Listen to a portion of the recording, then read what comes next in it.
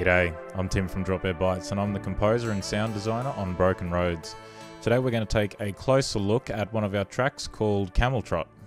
A lot of people may not know it, but there's actually over 1 million feral camels roaming Australia, and that was the inspiration for this track. So as you can see, we have a lot of different elements to this track. I'll try not to make this video too long, but let's have a closer look at each one.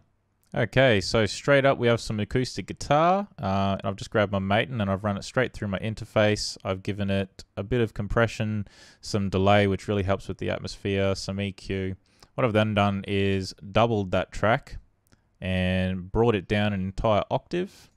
Through that I've given a little bit of overdrive, some compression as well, delay, EQ, and I've run it through a utility to bring the stereo width down to 0. And together they sound like this.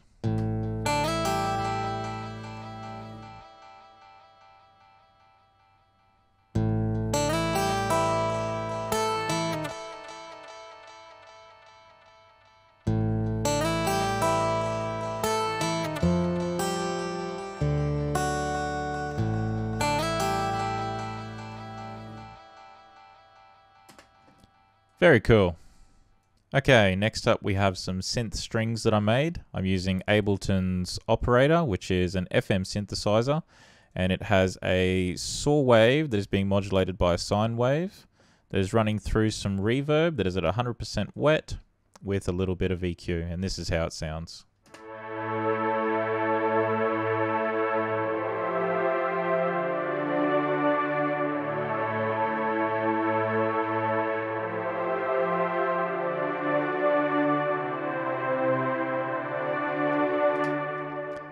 The key here is that reverb. If I bring that dry wet down to 0%, meaning that the effect is basically nullified, this is what it sounds like.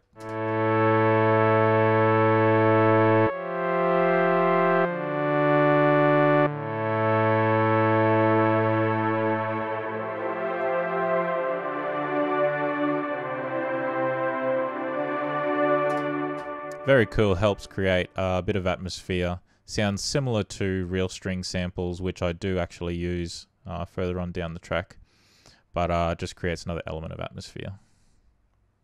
Okay, let's take a look at some percussion. The track starts with this shaker track here.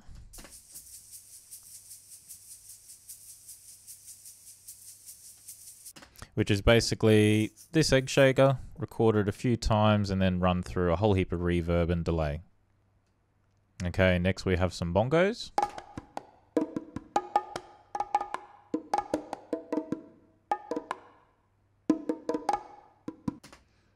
Some more shakers again, because you can never have too many shakers.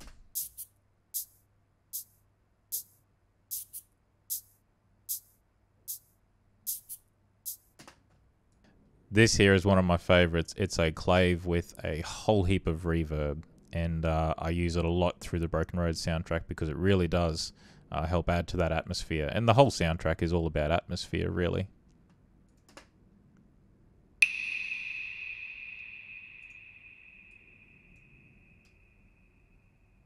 Nice big long reverb tail there, sounds great. And last but not least, I have a metal can that I did some finger tapping on.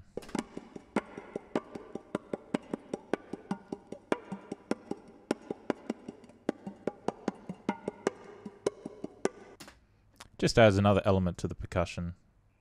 And all together, they sound like this.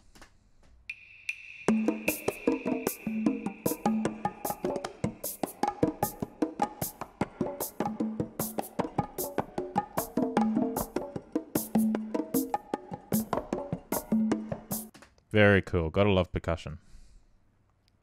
Okay, let's take a look at the piano, and for that I'm using Arturia's Piano V2, which is an excellent piano VST. It's probably my favorite that I've ever used. I have a little bit of compression, some reverb. As you can see, I use a lot of reverb, some EQs, and that's it. Let's have a listen to what it sounds like.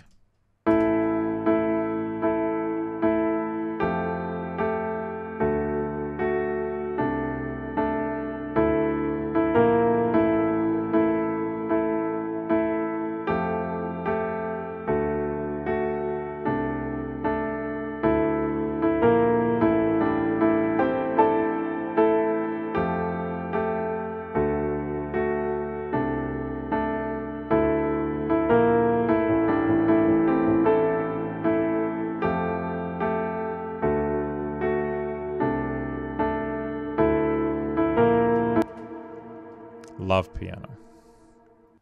And accompanying the piano, I have a synth arpeggiator that I made, once again using the Ableton operator.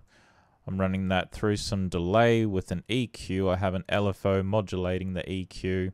I'm then running it through delay again using the Hass effect, which helps create a bit of stereo width, and through a compressor and some reverb. And it sounds like this.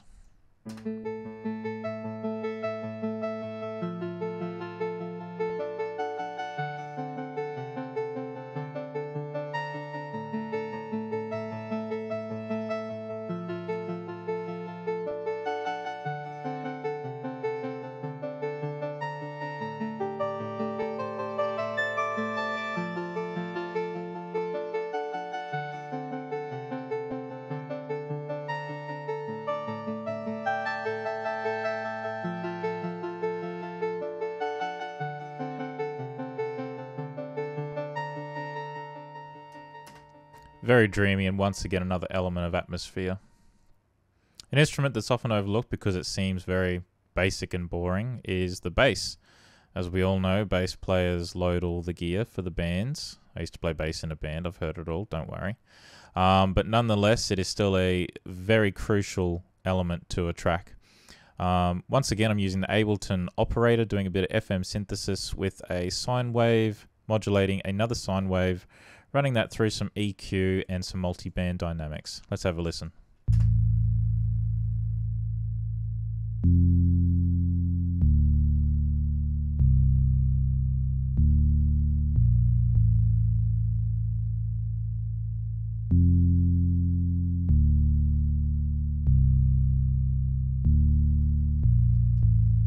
Not very exciting, I know, but if you remove the bass, it has a massive impact on any track. One thing that's fun to do and very impactful is run some floor toms through a big reverb. And here I've got some floor tom samples that are being run through a saturator, just to give them a bit more warmth and edge, through utility, some EQ8, and a lovely reverb. And this is how they sound.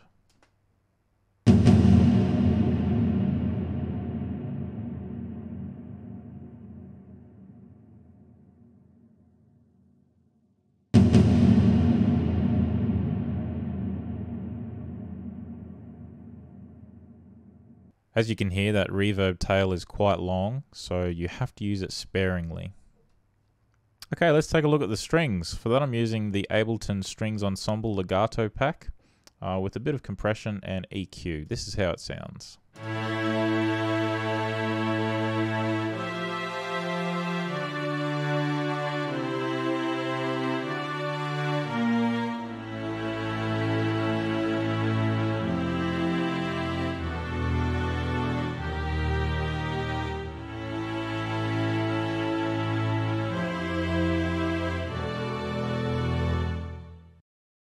For one section further on in the track, I also throw in a violin solo legato, which sounds like this.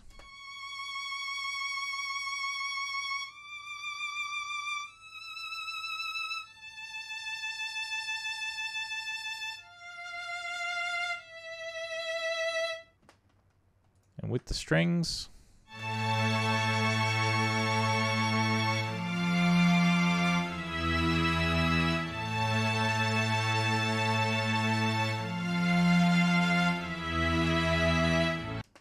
just gives another little subtle bit of flavour.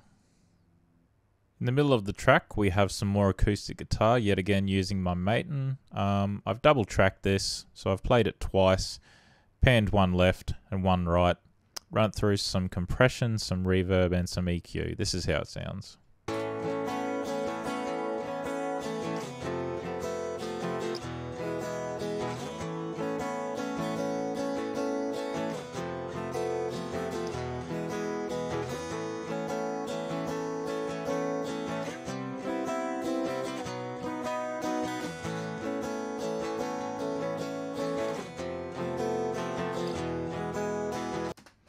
I envision camels running across the Australian desert. And once again, towards the end of the track, a bit more acoustic guitar, this time playing a little bit of lead. I've done 3 tracks for this. I have various EQ delay and reverb settings that are going through yet another reverb and EQ, and this is what it sounds like.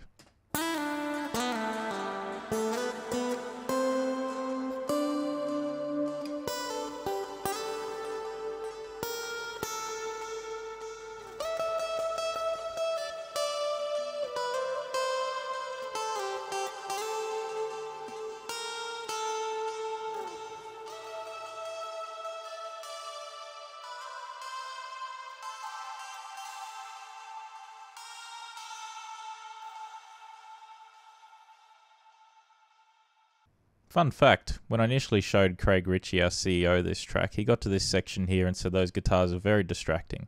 And I said, no worries, mate, I'll remove them, not a problem. But I didn't remove them, Craig. I just mixed them very low, did a bit more processing, and made them a little bit more subtle. And they're still in there. And when I showed you the second time, you loved it and you never noticed. So there you go. Okay, and last but definitely not least, probably the most crucial part of the track, this here tuba solo legato. There's one little section here. Once again, running it through some reverb, surprise, surprise, and some EQ. And this is how it sounds.